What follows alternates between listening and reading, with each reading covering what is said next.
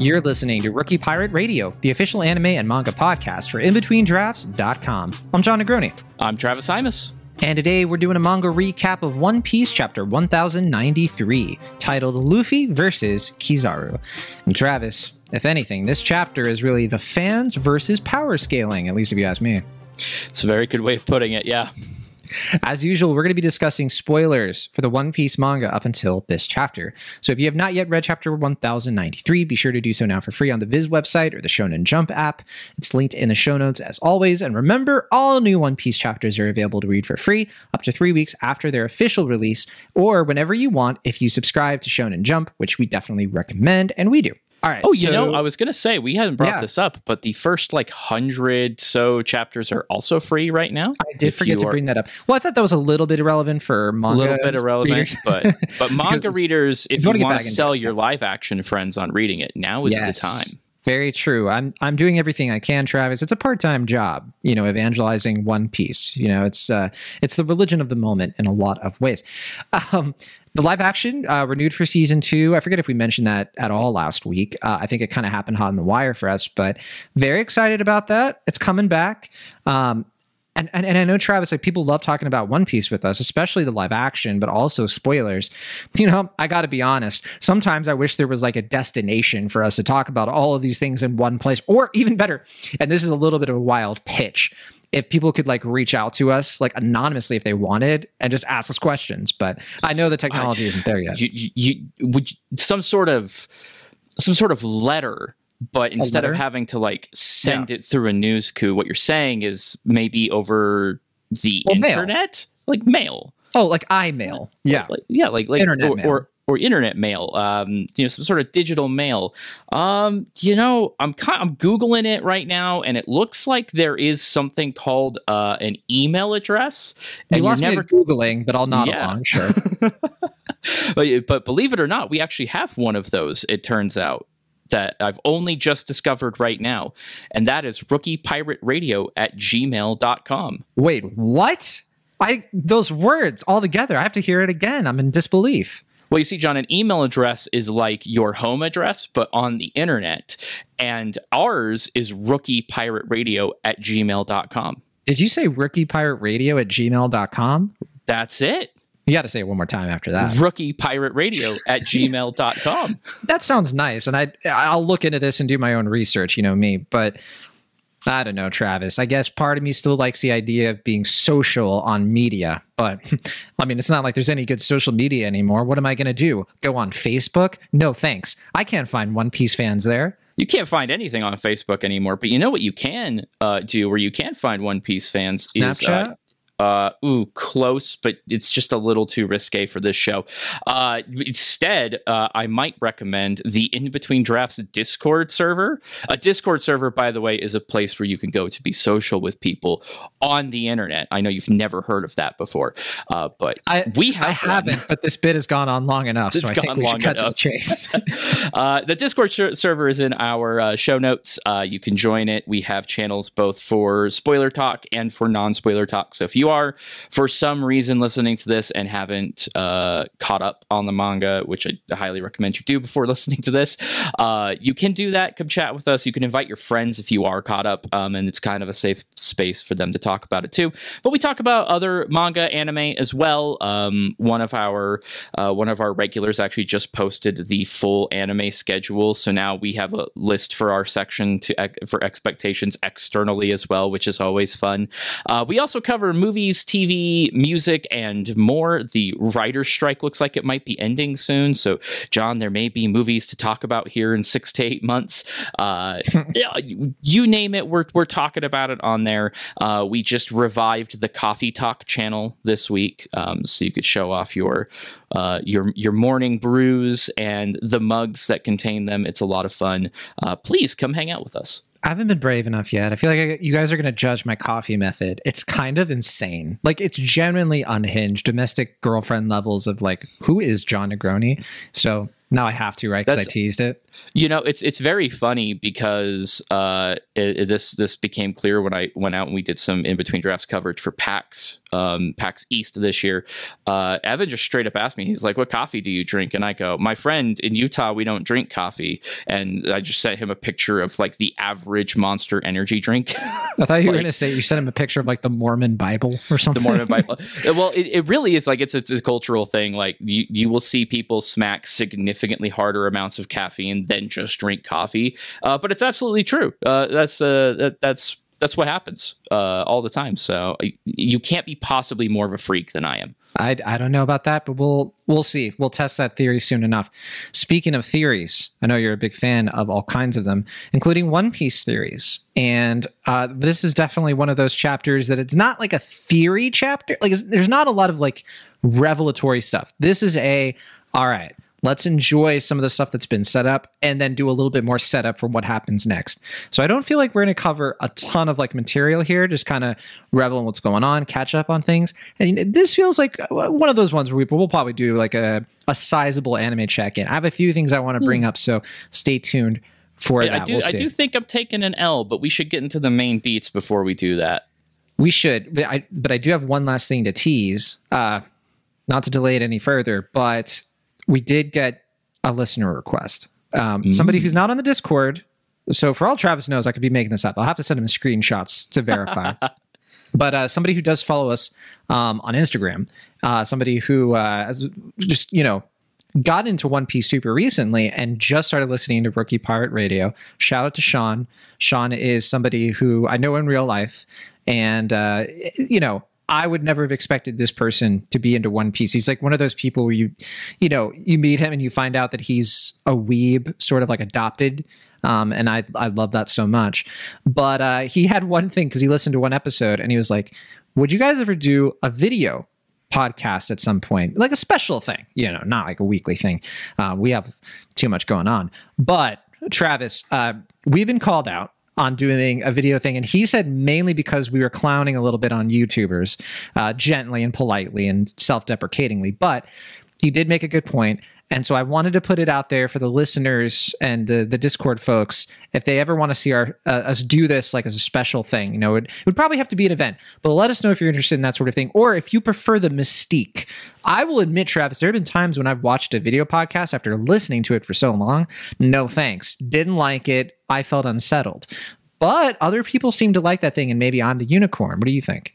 I mean, I completely vibe with you. Sometimes you just don't need to. I mean, we're not streaming this on Twitch right now for a reason. It allows us to edit out all the mistakes. But we really don't edit that. Look, I'm the one who edits these episodes. I am very, very like freewheeling with it. The only times I leave anything in, that I take anything out is like audio quirky stuff, or if like we're stumbling over each other, like endlessly. But for the most part, these are pretty significantly uncut, including the L's. You can be rest assured. I mean, yeah, we got to stay honest, of course. But I'll leave it. I'll leave it up to the listeners. They can let us know. We can add that to the in between drafts agenda if needed. Thank you for pushing that reference in real quick. All right, main beats, chapter 1093, Luffy versus Kizaru. First of all, love that the title is that really establishes that, like, okay, this is going to be a fight. We're not just going to have like a, quick little baby skirmish. Okay, so the cover is a reader request. You all know the drill. Another reader request. Not sure how long those are going to keep going, but we'll just keep going along with it. So this is showing two tarsiers. It says tarsier brothers. So I literally had never heard of a tarsier before this, Travis, but apparently they're like a type of monkey. And I looked at the pictures, like I've seen this kind of monkey before, but I didn't know the name. So I learned something. Thank you, Oda-sama, for giving us, me at least, a little bit of Animal Planet to start off this week. Okay, so we see them stealing Kobe and Helmeppo's eyewear. Very fun and cute. All right, so the real chapter. Okay, the chapter picks up right where the last one left off. We see Luffy now in his giant gear 5th form. He's holding Kizaru in his hand. He starts spinning the Admiral wildly. We're in full Looney Tunes territory beautifully. And then he hauls Kizaru off in the distance. I mean, literally like Team Rocket levels of like, if the anime doesn't do like the little star thing, it's like, Kizaru's flying off again. He even does like the thing where he's sort of like, don't get carried away. And I hope they add in that effect where it's like, bing, How perfect! Come on, it would be perfect. It would they be absolutely got to amazing. do that. So seeing this as a prime opportunity, Atlas concocts a plan to go down past the barrier, which they can now finally control, as we saw in the last chapter. So Atlas wants to go down there so that they can take the pacifistas back from Kizaru's authority control, thinking incorrectly that they are the ones with the highest authority on the island over the pacifistas and the Seraphim, because they don't know that Saturn is there too. He's lurking on a ship. So Vegapunk also, the real Vegapunk, also wants to go with Atlas to make sure that Bonnie is okay. And he even scolds Frankie a little bit over the transponder snail for letting Kizaru attack her. He's getting all like grandpa, sleepy Joe Vegapunk. And hearing all this, Sanji also volunteers to go down and help Bonnie. He's with Jinbei, and Jinbei actually reveals that he and Sanji weren't in the scene like last week, which that was my L. I assumed that Sanji was helping Zoro with Lucci because we didn't see him, but no, he went down with Jinbei in between that time and decided they were helping Vegapunk pick up what Jinbei calls so-called luggage. So not sure what that is. Let the speculation there begin. So we do get a little bit of theory crafting, I guess, but I don't know. I don't know if there's a lot of interesting stuff to build up there. We cut to Bonnie's perspective in the Fabio phase. She's been badly injured from going through the barrier, just like Luffy was, but like, yeah, she's burned all over. And she's been sneaking around, transforming the Marines that are around there, like transforming their ages so that she can avoid detection. Quick flashback reveals that Bonnie was actually saved by Sentomaru. So when she went through the barrier and she was falling, Sentomaru actually caught her. He's probably down for the count now, like for sure at this point. But he apparently had like all the little strength he had left to catch her. That's one of Travis's L's, thinking that Kuma was gonna. But you did predict that she would be captured, like helped by somebody. So you were on the right track. I give you credit for that one. So just putting it out there. We cut over to Zoro and Lucci's fights. So that's back up in the Labo phase. They're still right outside Punk Records. And Lucci is now in his awakened Zoan form. So he's taking Zoro seriously. Luffy sees their fight going on and asks if Zoro wants his help. But he says to just focus on Kizaru. And Lucci seems fine with that too. He says, because Zoro says that, like, if this is all you got, then like, you're not worthy of fighting the captain, right? And he is right. But then, Lucci is just like, well, fine. It's worth it to me if I get to kill number 2 of an Emperor of the Sea. Hold on, Lucci. Excuse me? An Emperor of the Sea? Little baby girl? What did you say 10, 15 chapters ago, Lucci? Oh, I don't see Luffy as an emperor. Is that what you told Stussy? Mm-hmm. Yeah. Next, we flash over to Kizaru, who was thrown all the way to the ocean. But so he's way past like the ships. He's like like Luffy really sent him. But he like swerves, obviously. He's made of light. He can do all kinds of crazy stuff. We know that. And he swerves directions. He lets off an attack called Yasakani's Sacred Jewel. It's another one of like the Sacred Treasures of Japan moves. I think this is like the last one that would round out. I'd have to go through the list, but we've seen a few now at this point. This is the last one. And so that it's an interesting one. So Sacred Jewel blasts off this like large number of Kizaru light clones. So he goes Naruto on us, and they all use his sword technique, Ama no Murakamo's sword, which is obviously going to be an advantage against Luffy, who's vulnerable to cutting attacks. So Luffy sees all this happening, and he is still kind of seeing them as like the holograms, like when we first landed on Punk Records, right? And he saw like the big hologram, so he's kind of like, associating that with the clones. And he kind of quickly, like on the spot, comes up with a plan to trick the clones into chasing him, lines them up so that he can do Dawn's stamp through all of them at once. Love hearing Dawn being incorporated into his moves, by the way.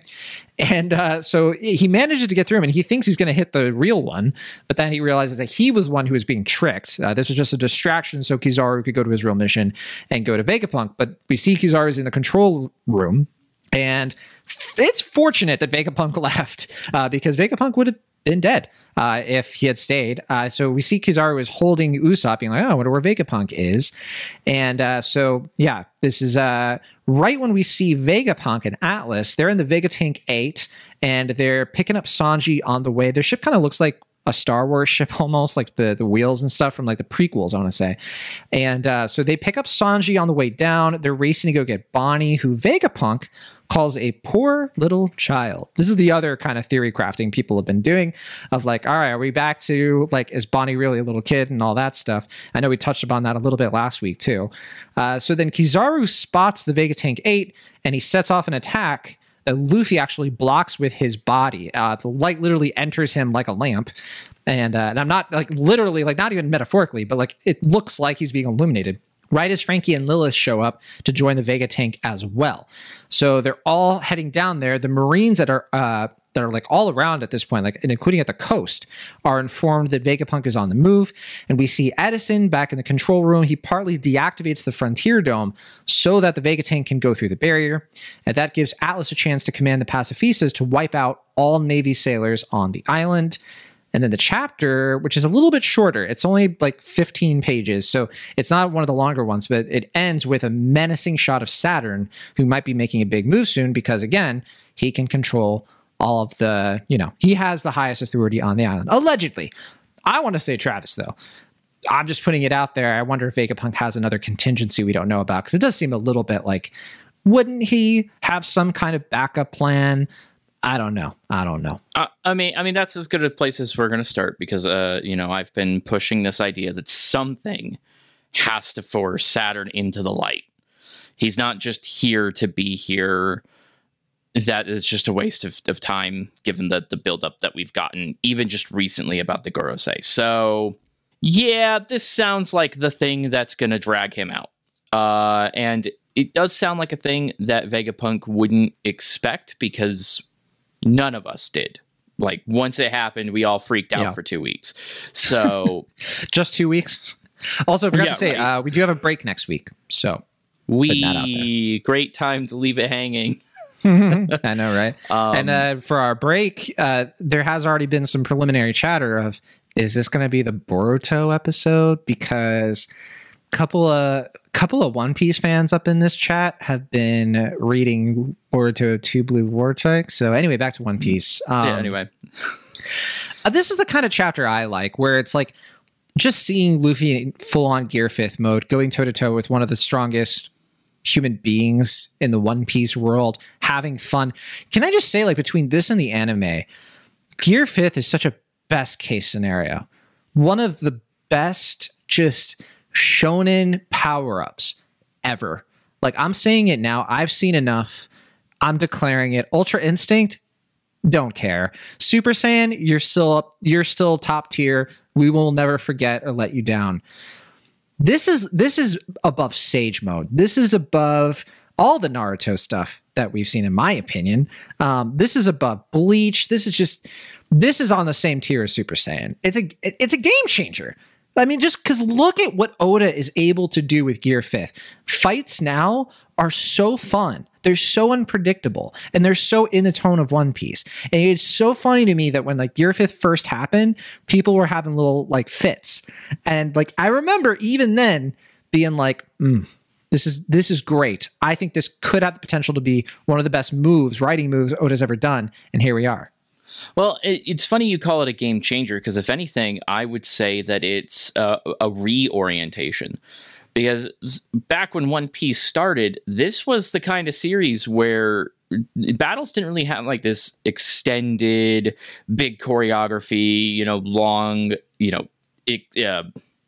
endurance run, I guess is the right word for it. Like the Katakuri fight, I think, is where that really started to like wear people out, like myself included. Yeah. Well, I mean, even going to Marineford isn't, silly in the way that a lot of One Piece battles are. But you look pre-time skip, Enel, the Enel face, that fight is basically won the second he realizes he can't just electrocute Luffy.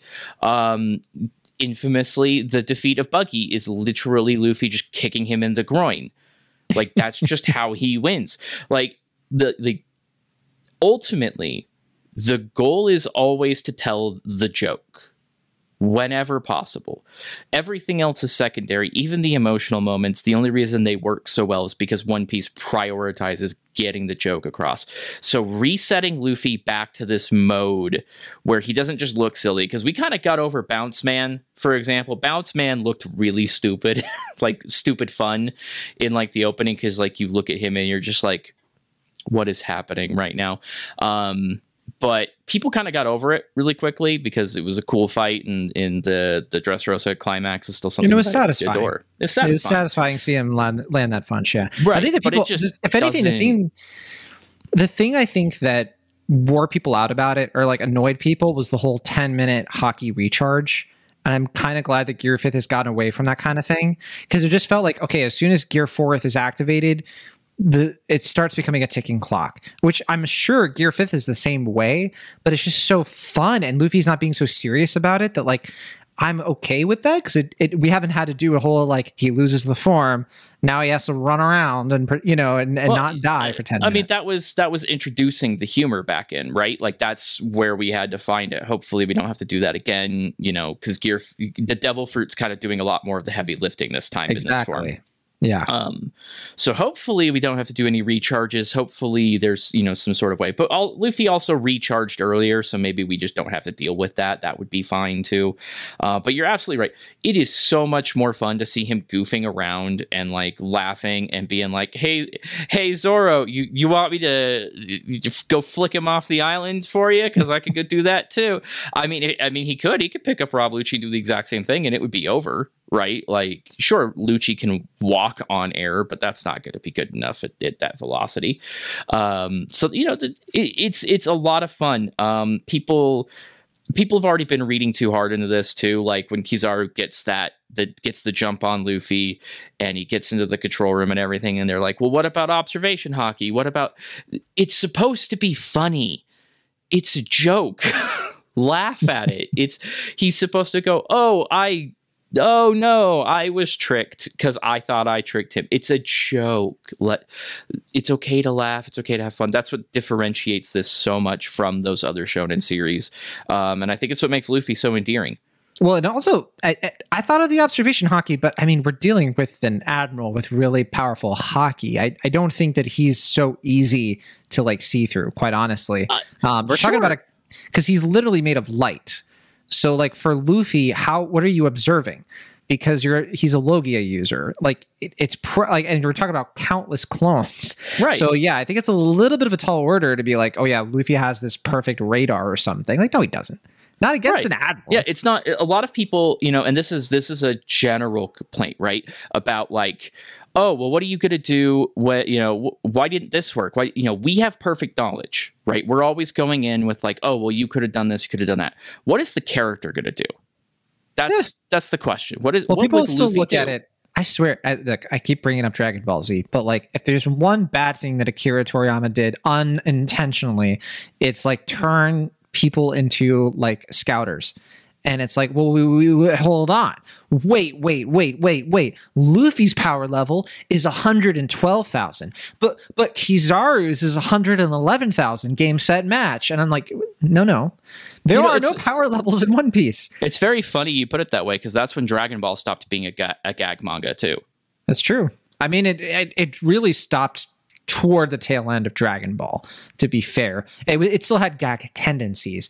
But yeah, I mean, once we get into the Saiyan saga and it just becomes like we have insurmountable foe, now we got to defeat insurmountable foe. It's fine because like that stuff is satisfying. It's, in its own way. Yeah, this is just different, and it's a bit different. Yeah. I think sometimes like people look at like the crocodile fight, for example, and they think the thing they like about it is like Luffy fights him, but then he loses. Then Luffy comes up with like one advantage, but he still loses. But then he comes up with a really clever advantage, and then he wins. It's like, yeah, that part's cool. That's storytelling 101. But no, it's because Crocodile's a really good villain, and watching him lose is the satisfying part because of everything else around it, and also just like the sheer like insanity of that entire arc and what the characters go through is just, it's a journey.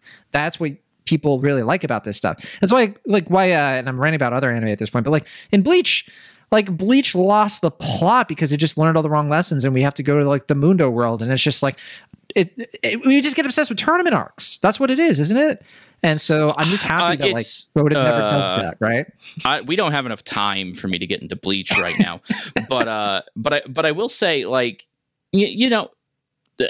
Luffy loves putting stuff in his mouth. You know what I mean?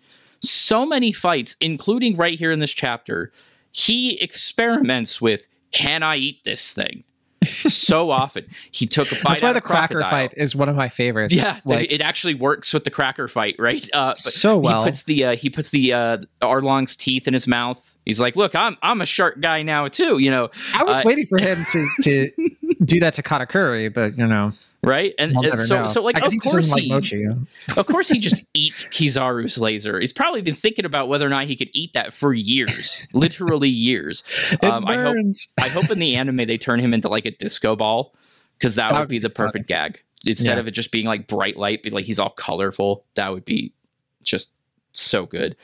Just do it just like you have in the new OP. That's it. Do it exactly like that, anime team. We got a Frankie Vegapunk moment, which you were heartened for. I was happy on your behalf for that. Yeah, it's great. It's very funny that he's scolding Frankie, kind of like almost like a master apprentice thing, like just like you're supposed to be responsible, and he kind of feels bad about that. So now he's tagging along, which means Sanji and Frankie might be the first two people to get to see an elder of the Straw Hats, which is very funny to me, because neither of these boys are going to care whatsoever. Yeah, true. Like, they're going to be like, "Who's this guy? Although What's this about?" Because Frankie is pretty world experienced. I wonder if he would kind of have an idea of like, oh, he and Robin would be the ones I would expect to know who the Gorosei are. Or have Robin, an idea 100%. Robin, 100%. The rest of them do not care. They do not care. They've never. I don't think they would care upon knowing that. But like Frankie would probably brush it off, right, and be like, "Oh yeah, he's one of the elders, leader of the Celestial Dragons." Anyway, I do wonder though, since he's tagging along with a couple of Vegapunks, we have this good opportunity, and he kind of has a chip on his shoulder now because he kind of got scolded by his hero. I do wonder if he's going to do something stupid and or heroic while down there. Yeah, because he's been failing like. Minor failures, but like Frankie is being set up for a big moment here. I've seen plenty of people in the community say like they're heartened by this because like this is like a nice little potential setup that Oda is putting in of like Frankie's going to get his moment because he's being tested and he's being pushed. So you have to have a payoff to that, right? And so Frankie kind of coming through be really cool. Also, people have been speculating more and more about like could this be the arc that kind of gives us an idea of like why his wanted poster is the Sunny, and if something's going to happen to kind of pay that off too. I'm kind of trying to keep a close eye on that. It's got to be something, right? Regardless of anything, he's not with the Sunny and he's not with the General Frankie, which is the first time that's happened since Dressrosa. So whatever happens, Frankie is throwing hands. Which is great. That's like probably literally too. Yeah. I mean, for the first time in a really long time. I love his fight with Senor Pink, but he does not get nearly as many brawls as some of the other characters. So we haven't seen him really push to the limit. In a way that we've seen other characters in their 1v1s. Right. We've seen him just kind of like be really capable, and I like that because I think he's big bro. Like I like that he's kind of like one of the secret weapons of the Straw Hats. He's not one of the ones that people think of really quickly as like, because he's the tank. He's literally the tank, and he comes through, but he's never sort of like, he's not Zoro Sanji level. He's not Chopper, Brook level.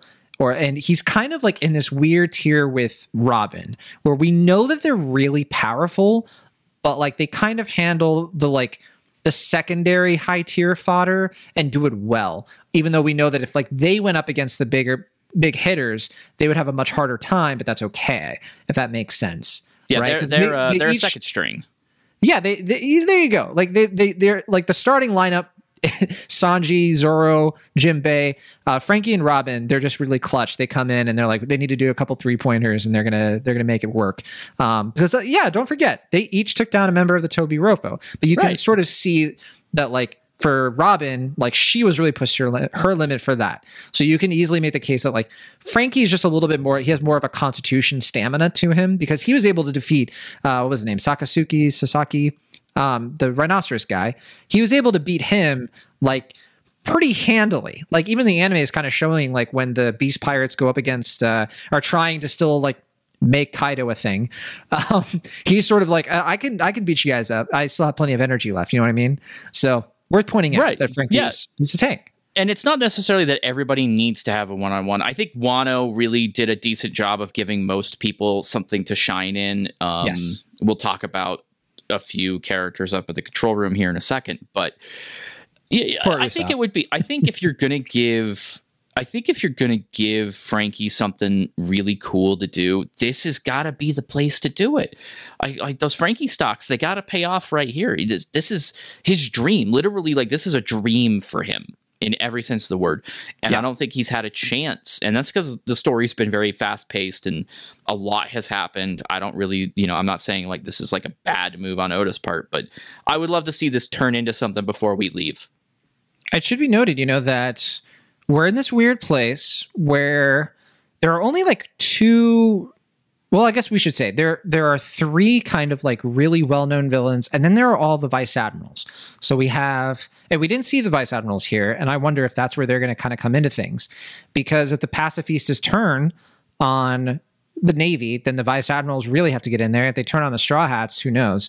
But yeah, Frankie and Sanji are going to be pretty critical either way. Like they're going to have to clean up some vice admirals here, and the vice admirals have always ranged in their skill levels. Some of them are monsters, like not Garp level, but definitely tough. Whereas some are a little bit more like, all right, I think that Chopper could handle a vice admiral here or there. You know what I mean? It's hard to say, but I do think that this is going to be just a total battle royale in all the satisfying ways. And I'm just kind of curious, like if it's going to be one of those things where like if Saturn waits to try to turn the tide, or do you think it's going to happen like in the next chapter or two? Like I'm curious like what the timing is going to be, because we still have the Iron Giant that's like eyes glowing. Eyes are glowing. We know that he doesn't really care about casualties. That was specifically called out recently in a previous chapter. So the pacifistas start blowing up some Navy guys, he's probably not going to care too much about that. He's probably still going to be like, hey, Kizaru, can we wrap this up here, please? But I mean... Yeah, I wonder if he doesn't emerge until Kizaru maybe has to like power up himself to fight Luffy, and that's when he realizes this is serious, and then he has to step in, because if it gets to the point where he sees that Kizaru, just to take on Luffy, has to like maybe awaken his Logia, that could be a sign that like, all right, I can't leave this to chance. Do you think Saturn can see Gear 5th Luffy from that far away? I would probably say no, because like they know he's awakened it at this point, but I'd be curious to see like he seems very stoic and serious here, but it's the JoJo menacing panel, right? So that doesn't really tell us much. I would love to see this man's actual reaction to seeing Nika in action again. And we don't know too, right? Like, I guess like if Luffy goes like his giant form and it's more toward the like kind of the base of the island, then probably, But we got to, I mean, it's a big island. I don't think he can see him like anywhere near the Labo phase for sure. So who knows? Who knows? Control room. Usopp, poor Usopp. What are you thinking? Well, I'm thinking again, a lot of slander, a lot of slander is happening. We were just talking about like the crew and their usefulness and everything. What I see? I see in this panel, an admiral just entered the room, and every single straw hat in that panel had a weapon drawn. Yeah. Whatever else. See Nami. Yeah. Nami's got the climb attacked out. Brook, who should never be discounted for anything. He's been an MVP in multiple arcs in very unique ways.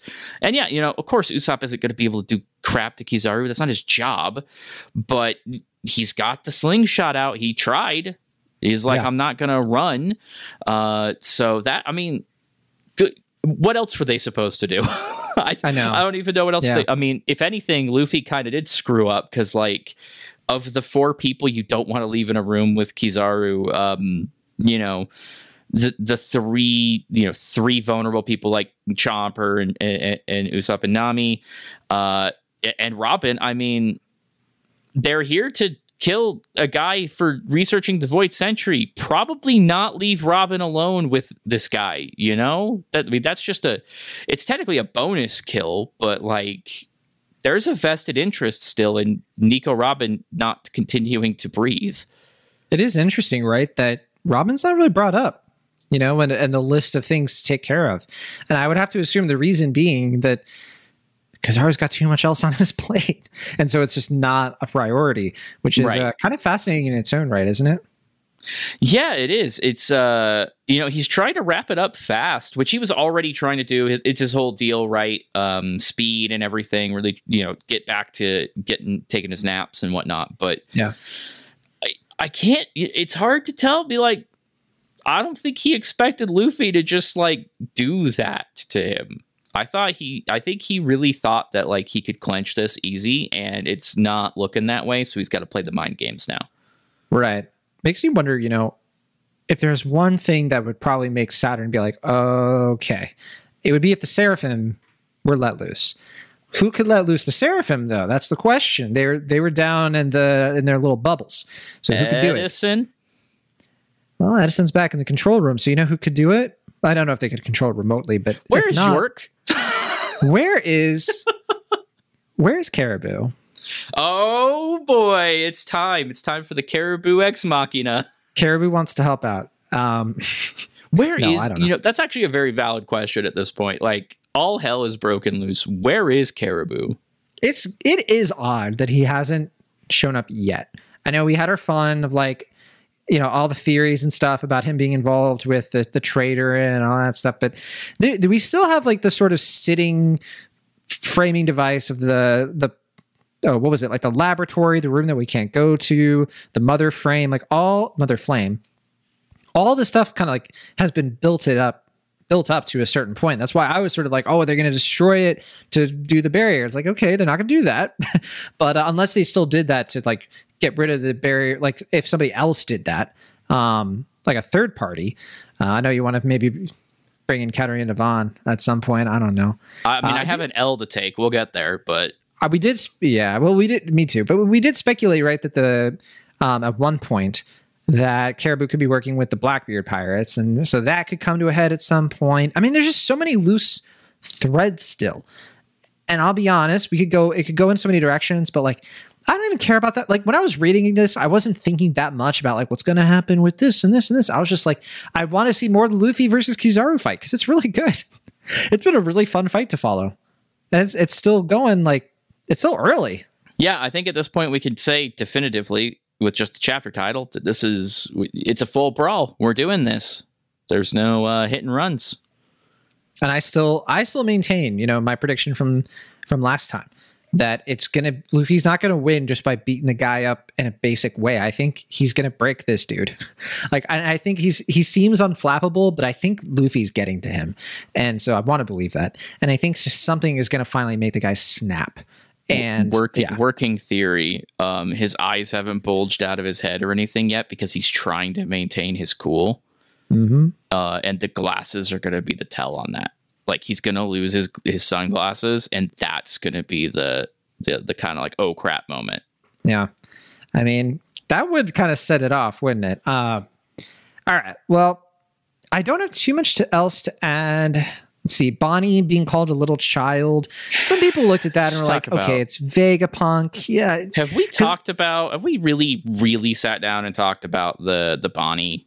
We talked about it a bit. I mean, I think we've mentioned, I think at one point, the SBS where Oda was just like, oh, she's really like in her 20s or whatever. And it's one of those things where, like, first of all, Oda could change his mind, or it could be that Bonnie lies about how old she is.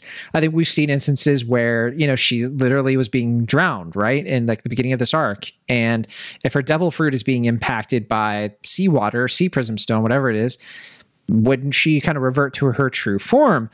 And that's something that I think like it's fuzzy in terms of how devil fruits like that work, because sometimes they don't work that directly.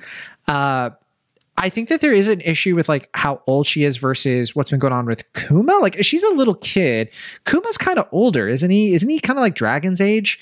So like, yeah, he was at God Valley. He was like a kid at God Valley. He's old. That means he's older than Shanks. So like, yeah, it seems weird to me that like Shanks, for example, like a character that old, like in their late 40s, early 50s, or whatever it is, would have a kid like that's like 8 or 9. Yeah, and her relative age, the one that the SBS, approximates her at, is still older than Luffy too. And to be fair too, though, we should say that like Gold Roger was a little bit older when he had Ace, right? So it's not necessarily out of the question for this series for people to have kids like at an older age. So we should be fair about that at least. Yeah. Mostly the thing that with Bonnie this week that I do want to highlight is not Vegapunk talking about her, but rather that she's using her devil fruit powers. Yeah, which is I'm sorry, pretty damning. That's I don't think Katarina Devon can go that far. I don't have an out for that one. I gotta be honest. That one I was like, those are devil fruit powers. Do you have a number 2 suspect for who Katarina Devon could be? So this is my really weird one. Where's Robin? Robin's still recovering, right? Because Robin has all the injuries. In the control room. There's been a lot less Robin in these panels over the past few chapters. Oh, you think like maybe like Katarina Devon stepped in like during one of the fights that we haven't really seen yet, because we saw Robin post the fight. That's not a bad that's a good observation. I'm just trying to think of characters we haven't seen do stuff that would be very difficult to imitate. What if the Blackbeard Pirates secretly captured Robin? That would be a backup plan, right? That because they don't know. They would have her and Pudding. Yeah. Between the two of them, that's basically the world.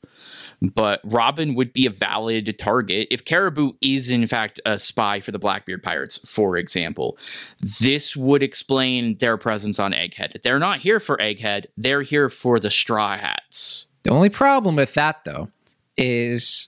Well, I still think that they're coming after Vegapunk, but only problem with that is then you have like a search and rescue mission for Robin. We've been there, which is why it's not my favorite. I mean, there are other options for this, right? You know, as you've pointed out, the Frontier Dome is not a fun experience to pass through. So are they even in the room? Are they somewhere else on the island? Could they be impersonating a vice admiral? That's also an option. I mean, the world is the oyster. Maybe I'm still overthinking all of this, but eventually the chaos of there being Blackbeard Pirates has to also come into play here. Yeah. And you know, if I had to pick at this point, I'm like, Robin is now the least depicted character. The only other thing that I would point out is at this point, Lilith is on her own on the island piloting the Journal of Frankie. And Jinbei is now on his own as well. Yes. So if anybody's going to encounter anything weird, those two seem like potential candidates, not necessarily to be replaced or captured or anything, but they may be the ones to discover something else is going on here. Jinbei could even unleash the Seraphim, technically. Yeah, I mean, well, so what we know for now is that Jinbei says when he says that they picked up the so-called luggage, which... fun. Looks like he has like some boxes and things like that. Probably stuff that's going to be paid off later. I don't think it's going to be immediately relevant, but I think it's a feather in the cap of the people who think that Vegapunk makes it out. That said, he says we're going to let's all meet up there, referring to the rear exit. So I think the next thing we could see is that like all of the people who are not with either the Vega tank or, you know, Zoro's fight over yonder with Lucci, and then obviously Luffy. I think so, like Usopp, Nami, Chopper, Robin, that whole crew are going to like basically meet up at the rear exit where the Sunny is. And so that could mean that they're all kind of out of commission, right? Like they're all sort of just like ready to leave, whereas we have Sanji and Frankie with Luffy and Zoro. So we kind of have like an interesting formation. We don't have the core four. We have sort of the three monsters, the monster trio, and Frankie. A robot. Yeah. And I mean that, and seeing those dynamics get played with a little bit is good, because it was, you know, you could easily do the whole monster quartet thing and like, you know, Jinbei just also throws hands every time. But I like this idea because Jinbei is very much the dad now. He's trying to pack the kids into the car. Yeah, it's like literally, he's even wearing the shirt for like, yeah, you could want to go to Elbap Disney World or what? Yeah, like for real. And I'll turn this Thousand Sunny around. I'm the helmsman. like literally, he's the dad now. So by all means, it kind of makes sense that he'd be the one kind of sitting there with the rest of the car seat. setting up the car seat, getting them all ready to go. You know Bonnie, how it is. right? So yeah, I could totally understand seeing that. And if there is any kind of complication, having Jinbei towards the back to handle that later as a different complication could definitely be something. I do wonder if they're going to immediately escape, because the idea that Kizaru can just warp to places and potentially put other crew members at risk, or put Vegapunks at risk, or just get York, for example, get her and go. Thing I haven't thought about, for example, is what are they going to do with York if they get away? Do they leave York? Is that the plan? Does Vegapunk have a way of turning the satellites off? I think they should kill her. Well, like, yeah, she's a satellite, right? Can Vegapunk turn her off if she's disconnected from Punk Records? Yeah. Side note, how did he let that turn happen? her off and plug her back in? I don't know. Yeah, right. Like reset her. You know, maybe that's what we do. Like wipe her memories. Like would do Star Wars droid it up? I don't know. Yeah, but one of Kizaru's goals is to get York away. So that's a thing he could do. I think making Luffy have to consider those variables in the fight is something to complicate it. So I don't know if I want them running away yet.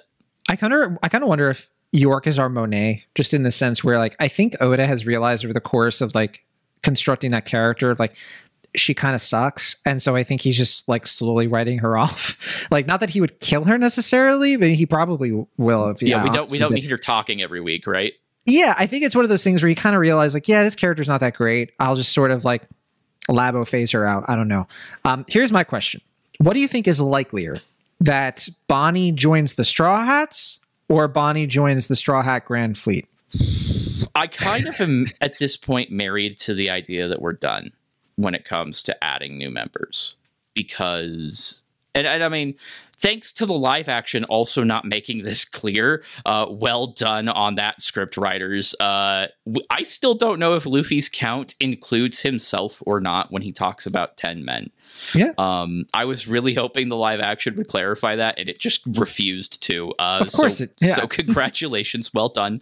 And that's not to say that like he wouldn't necessarily add people. This man's tried to add zombie trees to his crew, just willy-nilly. So I don't think that even he's necessarily married to that. But I do like the idea that Jinbei, given just how long it took him to be able to join, is kind of the last one, and now we're in the final saga and we can just start doing that. Even though I was really rooting for Yamato, I think I've come around to the idea of being like, no, this is good. This is where we want things to be, because now we've really brought all of these characters' stories full circle. We've dealt with Sanji's extra backstory. Jinbei is here. He's a character who's been set up since the pre-time skip age. Like, we're not going to... Who else could join at that scale at that point? Who else? Vegapunk? Just kidding. A lot of people have kicked around like adding Vegapunk as like the crew's scientist, and that's an interesting idea. But again, I think Frankie can fill that role. I think Frankie turns Walter White on that and is like, stay out of my territory. Yeah. Right. Like, I do think that case can be made for the Vegapunk pirates, with Bonnie being the vice captain. Genuinely, you know, like having, if Shaka was still around, you know, I would say that that's even more likely, but they have been thinned out a bit. The only thing, the thing for Bonnie specifically, putting aside, you know, my own feelings about it, for Bonnie joining, it would be the same thing with like Law joining. They're captains. They're captains, and all of the worst, right? But all of the worst generation have an ego about them. That is, Cavendish is part of the Grand Fleet, and Cavendish's ego is way bigger than Bonnie's. Yeah, but the Grand Fleet, you know, if you wanted to say Bonnie joins the Grand Fleet, that seems more likely than Bonnie joins the Straw Hats. I agree. That's where I was leaning. That's kind of, or something else happens. Bonnie actually just go, you know, we do not necessarily the Vegapunk Pirates thing, but Bonnie facilitates getting whoever survives this incident out and somewhere safe while the Straw Hats continue on their way.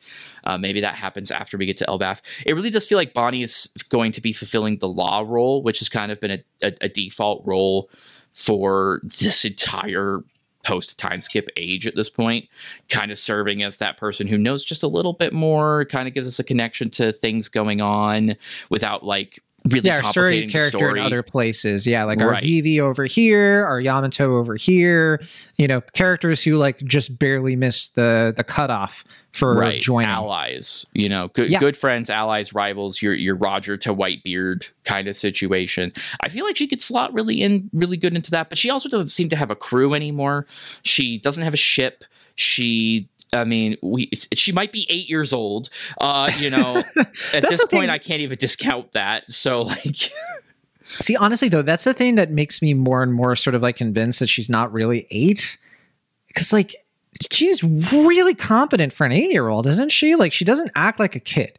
She's not written as a kid, and we don't know how her powers work either. Which, like, this is a lot of people trying to process she doesn't even know.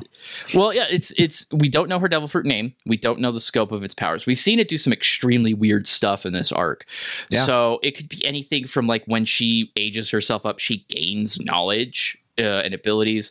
The trauma of her past has done stuff to her. I mean, we could pick and choose all kinds of things. Most children in One Piece, if they are a named character, just have the world's worst childhood. So, you know, I'm not going to 100% discount the idea that she just learned how to do this stuff through her devil fruit. But is any of that going to like get her to join the crew? If we get another Straw Hat, it's Vivi finding the crew and getting. It's got to be somebody who had a good childhood. Maybe Kizaru did. Big Kizaru.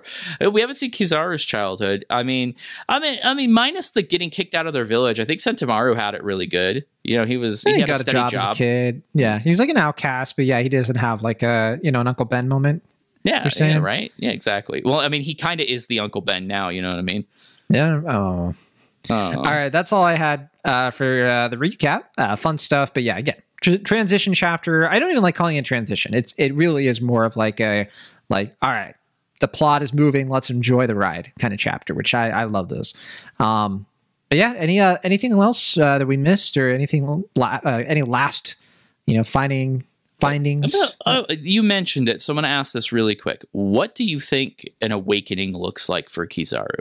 I want to say that it has something to do with like nature. And something that would be like a massive like impact to the weather, and like because what I think the biggest hint we have is for what happened to Punk Hazard.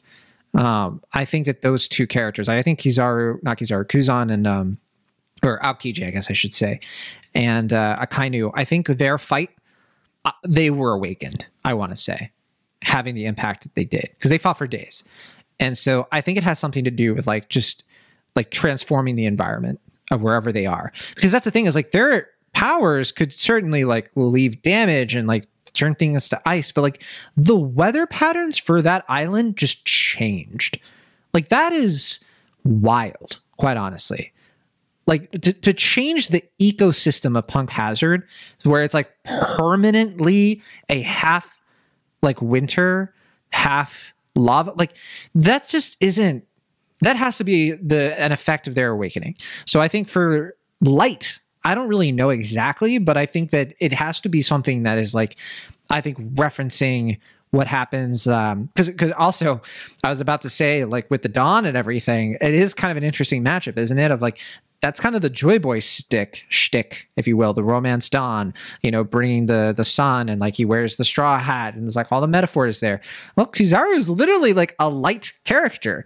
So like, what is the antithesis to that? If anything, I'd never expected Luffy and Kizaru to have like a really mainline fight. I always thought he was more of a match for like, we'd see him go up against Blackbeard, for instance, and that would be poetic, wouldn't it? Could still happen. Or, if there was a 3-on-3 with the admirals and everything, he would be the one that fights Sanji, or because he does have the sword, I guess going up against Zoro would make sense too. All that said, I don't know. But I literally have no idea, but it does feel like it's coming. Yeah, it's gotta, right? It'd be the first one. And I think that what did we learn about awakened mythical Zoans, right? Not that much either. We know with Luffy, it's like he is literally taken on the form of a god. So why couldn't it be kind of similar to Logia? I don't know. Yeah, it's one of those things like, looking at Zoans doesn't seem like much right out of the gate, but they are drastically different to Paramecia types. So like, I don't even think Luffy's is a good barometer, because the whole point of it is that it's kind of a unique situation. But you think about, Rob Lucci's, awakening versus like Doflamingo's awakening. They are drastically different things. But they do have one core principle, right? The core principle is that it affects the world around them. And so even though Luffy's an awakened Zoan, he does have that ability of like his devil fruit is affecting the environment. He can make the ground rubber. And then so that's mythical Zoan. And then Doflamingo is like he's able to, do the birdcage and make other things string. So with Kizaru making other things light, that's the thing. It's like it's a matter of like imposing your will on objects, on the world around you.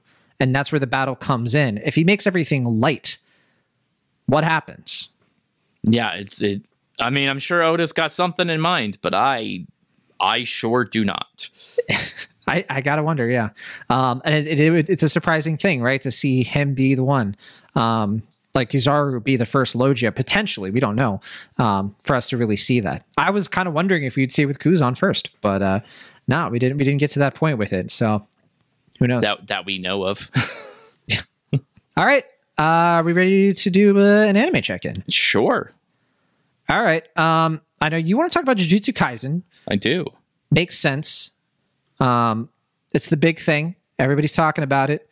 While I'm over here in my corner with Mushoku Tensei, the end of Core 1 of Season 2, having a great time. Loving every minute of it. Great finale. What's going on with Jujutsu Kaisen? Because I heard Jujutsu Kaisen broke the internet. So for reference, I've only watched the first few episodes of Season 2. So and it's because you've watched only the first few episodes of Season 2 that I want to bring this up, because this is a big, it gets good later kind of thing. But just wait till the 500th episode, Sean. But when we talked about it before, and you were like, why do I care about this? Why does this matter to me? The last episode of Jujutsu Kaisen is the answer to that question. 100%. This is why any of this works, and all the hell that breaks loose after the fact is because this exact sequence of events happened.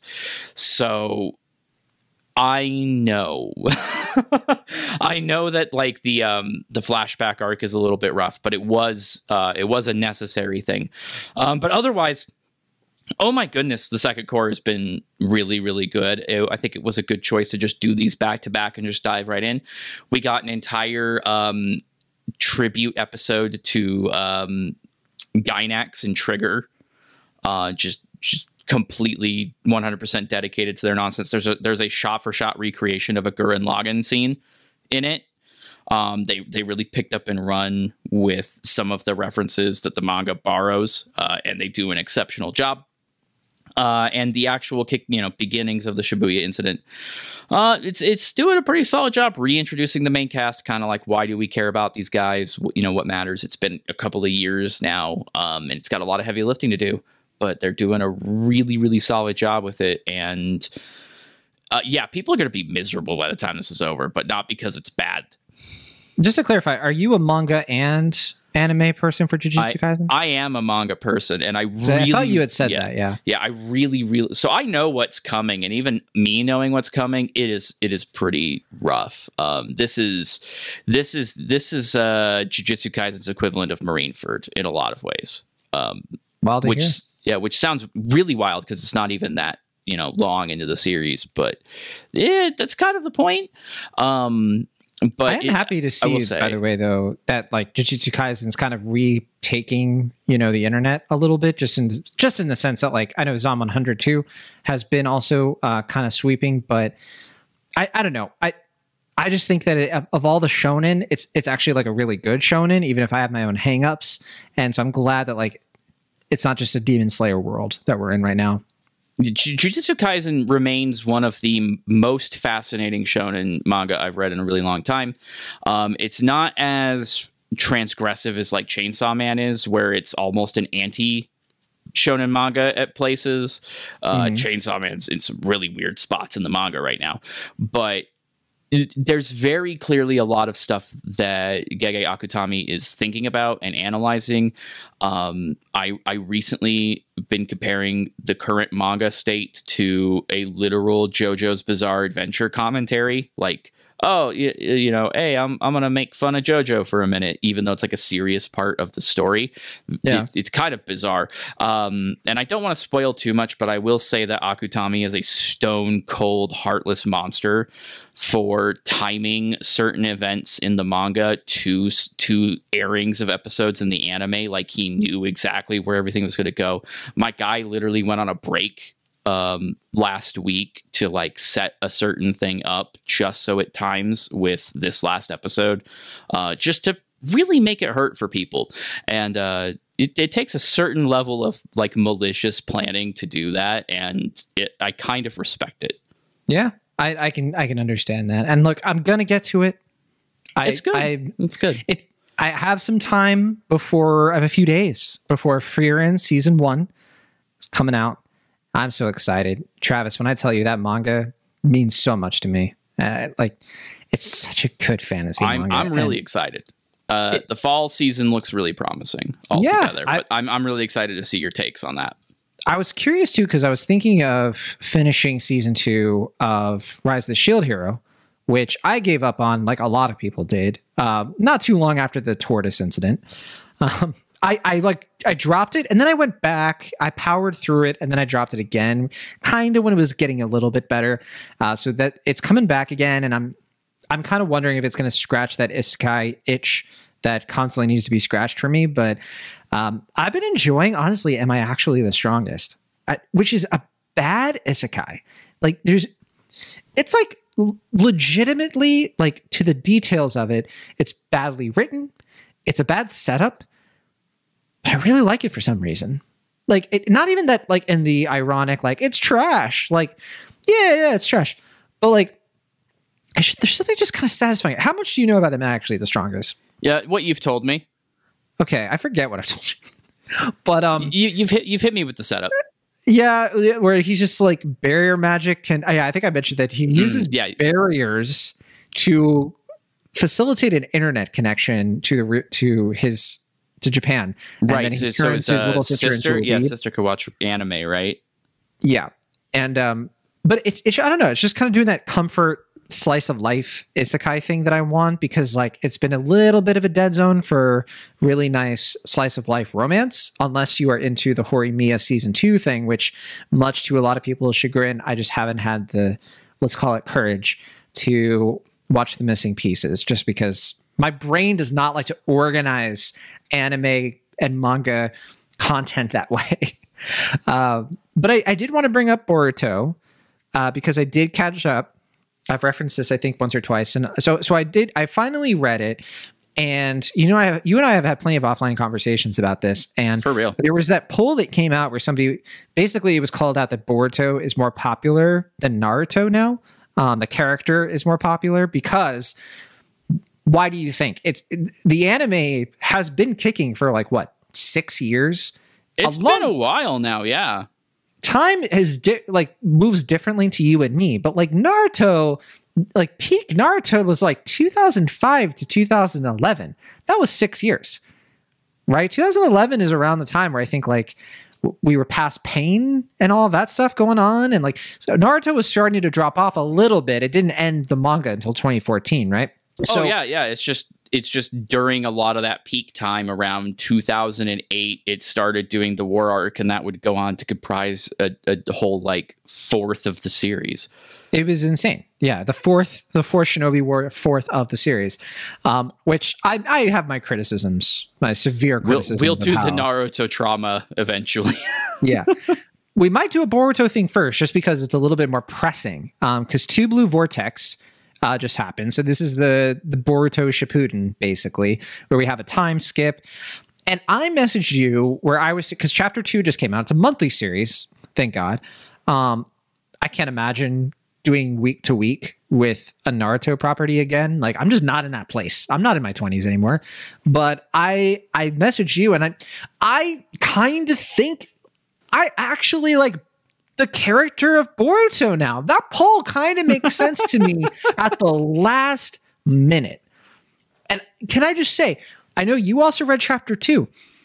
I compare chapter 2 of here and the way that Boruto kind of presents himself, way better than how Shippuden handled it. Way better.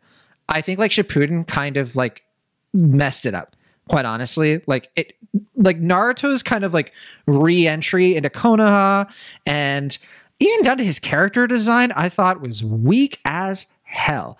But Boruto, my boy, coming into Konoha, sweeping in. He has the Riz of Naruto Sage Mode, and maybe a little then some. And that's a big moment. I haven't felt this sort of jazzed up about like a Naruto thing since Pain, since Sage Mode, and that whole thing. I think after that, Naruto just kind of glides through its mediocrity. And Boruto was less than mediocre in a lot of respects for me. But I think the last 10 or 15 chapters, from the end of Boruto up until 2 Blue Vortex, I'm like, here we go. I'm in, Travis. And I think your response to me was, are you okay? My actual response, and I'm not letting this go because it's such a good pun. He hit you with the Risen gun. Yes, that was a good pun. Yes. Boruto's cool now. There's no other way to say it. He's cool. I'm in. I want to see what he does. He comes in with and I think this is a part of I can't talk too much about it. Character energy finally. He has grown main character energy, which is interesting. He talks like Kakashi is what he talks like. You get it. And that's the only, and I'm trying to say this in a way that doesn't spoil it for people, because I do want to try to be respectful of that. This is, it's only chapter 2, but it is a time skip, so there's a bunch of stuff before this. But that's how I would describe it. He talks like Kakashi. But you kind of touched on the other aspect of it. Boruto's an annoying character in the first part of the series, but it's not his fault. It's the story's fault. The story treats him like a guy who wants to be the protagonist, but he can't. And he's just sort of like, he kind of accepts it over time of just like, all right, I'm not going to be my dad. But he's a little snot is what he is for a decent amount of time. Say again? He's a little snot is what he is. He's a bit of a, he's a little bratty, like the whole thing with the vase, like, bro, chill. Like it was an accident. Like, calm down. Himawari is just like, dude, Boruto, like, can you like be cool? Like it's a vase, bro. Like, it's fine. And Kawaki's just like, I gotta fix this vase, or Boruto. It's like they're a married couple, and like they're just, like, Boruto is just sort of like, well, you didn't do what I wanted you to do. It's a little bit like that kind of bratty. Yeah, it's a thing where like the series picks up with them in like peace, right? Like, so there's a case to be made there that because he didn't have to struggle, and I think the manga itself makes this argument, because he didn't have to struggle from the jump, it kind of created this situation where, he does immediately be threatened by the first cool kid in the room at all times, and he does have a complex about like dad's attention and stuff. And the first part of the manga does spend an exorbitant amount of time doing that, and then it's only supplanted by the stupid space nonsense that ended the original series, and this seems dedicated to trying to redeem. So it's a rough read. I can't even tell you why I've been reading it this whole time. Beyond, but like, I think someone's going to ask me. I think it's on the right track now, just because I think it has I think they figured out the character of Boruto at this point, like what would make him work. And it's not this sort of like, welcome to the Black Parade kind of thing between him and Naruto. It's more sort of about like the character who goes through the trauma sort of in real time. And like the thing that he's going through now is a unique shonen situation. And it's one that's just like, it's devastating based on sort of the way that it starts in peacetime. Because let's be real, it started off as more of like, let's aim this at the next generation, literally called Boruto Next Generations, but it's double-sided. It also means that they were aiming for like, not the Naruto fans, but their kids. you know, or like the next group of like young like preteens kind of coming into this anime. It's styled that way. It has like a lower style in terms of like we're just going to follow Boruto going on shinobi adventures. He goes to the academy. Like there's a reason that the anime doesn't even get to the manga until like what, episode 100 something. Like the first like 100 or so episodes is just like up like before he even becomes a genin, and like it's a clear setup and an idea that I think is fine for what it is. If anything, I think the first part of the anime, it's much better than when they do get to the manga stuff. 100%. Ninja tools. I've said that many times. Just them being little kids in ninja school and dealing with that, stakes are significantly low. better. Boruto he's not as insufferable as a character. A lot of it is about him and Sarada and Mitsuki becoming friends and like figuring out their weaknesses. You get way more stuff with Tsurume, who's kind of an interesting character, and like she doesn't get her due until like way further into Boruto the manga. But anyway, it still has its issues like the villains. But I do think that like Boruto himself, I'm pretty happy with where he's at. Like just the setup for him, because like now he's like earned that right. Like he is the protagonist. I actually don't just feel like somebody else is going to swoop in and save the day, which was something that Naruto dealt with a lot quicker and more efficiently in terms of like Naruto could not just rely on Kakashi to come in and save him. You know, Tsunade, same deal. Third Hokage, we don't have to get into that. Part of my Naruto trauma, don't worry. Do you at least agree that Boruto's new design looks cool? I think all of the designs are bussin', especially Sarada's. It's kind of funny because Kishimoto was always accused of like redesigning those costumes for Shippuden because they were just so much to draw. Just in now general. it's like and now we've looped all the way back around to doing the opposite of that, where it's just this very, you know, complicated, in-depth, you know, there's like Boruto's design here, despite it being a lot of black, a lot of red, you know, solid colors, like, you know, they let wind pass through and you could see kind of like the jewelry he's wearing and the belt that he's wearing, and the belt is studded. It has, you know, details to it. So going monthly was the right call, really. I think so. Yeah. Sarada, of course, got a huge redesign as well. That one's been a little bit controversial. Why? Because people, how do I put this? Because people are really, and I think this is just because of the internet being what it is right now, people are really looking for weirdos these days. They're constantly like hyper attuned to like anything where like an underage character might be sexualized, and I don't even think that that's what's happening here. There's no shots in this manga that would suggest to me that there's anything untoward happening. It's the people thought weird things about stuff in One Piece a little while ago. The same thing, like, and Oda had to go, no, you guys are weird. Why are you being weird about this? I think it's the same thing. But yeah, I think she's kind of dressed like a delinquent now, is what it seems like to me. She is one. That's how she's expressing herself, because not to give anything away, but she is like a character who's kind of caught in between two very severe opposing forces, and she has to thread that needle very carefully. But again, you touched on it, but like, I think I know what it is. You know what I like about the new Boruto design? Kind of looks like a pirate. I think that's why I like it so much. He does kind of look like a pirate. He does. They all look like Oda designs. Like, there's a lot of things their clothes are telling about them. Right, and like I think that like Sarada too. I think like they look more like shinobi to me. They look a little bit more of like what I wish the world of Naruto had like maintained.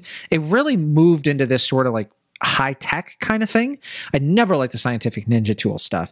To me, it was just like, it's a world breaking thing that doesn't make sense. Man, really. I never even liked the kaiju fights. I liked them because they were sparing enough, and they were sparing enough. But like, we reached a point with like jutsu and stuff where it stopped being.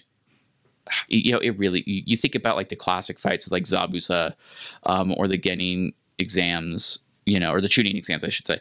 Like, and when they were introducing all these characters, and they all had to find very distinct ways to leverage their unique skill. It's very it's very Jujutsu Kaisen, right? Where it was kind of this push and pull between two very specialized fields, and like they had gaps in those fields that had to be exploited, and it made for this really big tension.